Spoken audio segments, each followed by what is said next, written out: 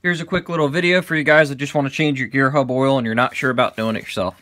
Get some jack stands. Okay, I went to Harbor Freight, bought some of the jack stands from Harbor Freight, the 12 tons. I was able to use a coupon, so it was 80 bucks for a pair of them. You can jack it up, do one wheel at a time, which is what most people do. But I wanted to get it all jacked up, get all the wheels off so I can clean the mud and stuff out of the wheels and do everything in one shot, you know, like an assembly line. So basically, if you want to drain the hub oil, put new hub oil in it. You got your fill, you take your fill plug loose, and you take your drain plug loose down here. Okay, have a catch pan ready. I went to the dollar store, bought some of these dish pans for $1, cheap catch pans. And take your drain plug out, let it drain out. I let mine sit up overnight to completely drain out. And then you just refill it through your inspection plate.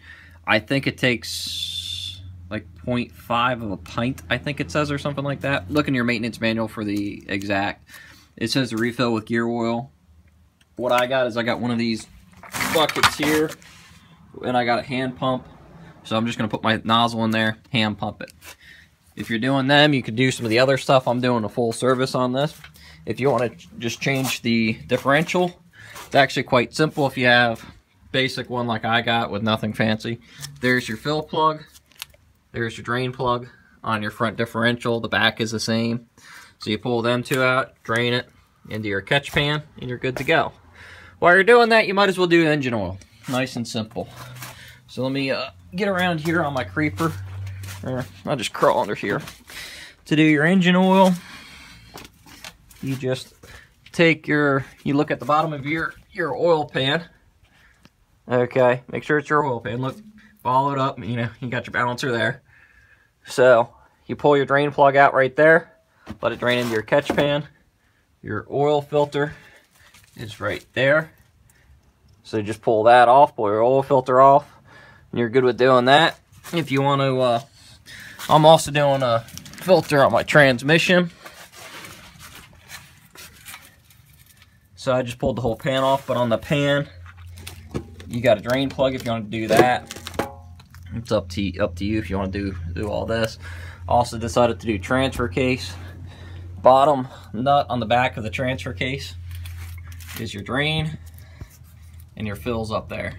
Transfer case and transmission both take ATF. The geared hubs take gear oil, the differential takes gear oil, and the engine takes regular diesel oil.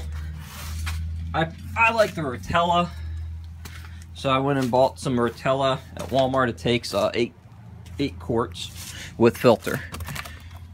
So I bought that. I'm using a pH 5 filter, and that's just a quick rundown of, hey, if you want to do your oils and your service, just do a basic service on it. That's how you do it, nice and simple. The other thing I'm doing here is I'm also just checking my lock tabs on this thing to make sure I got the good style lock tabs, which that's above and beyond the regular service. But that's what I want it to do. So, because this is a new Humvee to me, I don't know if the MWO was applied to this or not. So I'm doing it for peace of mind, so I don't have to worry about losing my wheel. Because if that nut there comes off, wheel comes off. So, but that's basically how to do it, just a quick service on it. So, and this is a, oh, what the hell's this thing? I think a 93, if I remember right, with the 6.2. The 6.5 should be the same. So it's all pretty much the same. I don't know if I think the fluid capacity is the same on the 6.5 too. So, but look at your service manual for it. It will definitely tell you. So, there's a quick video for you.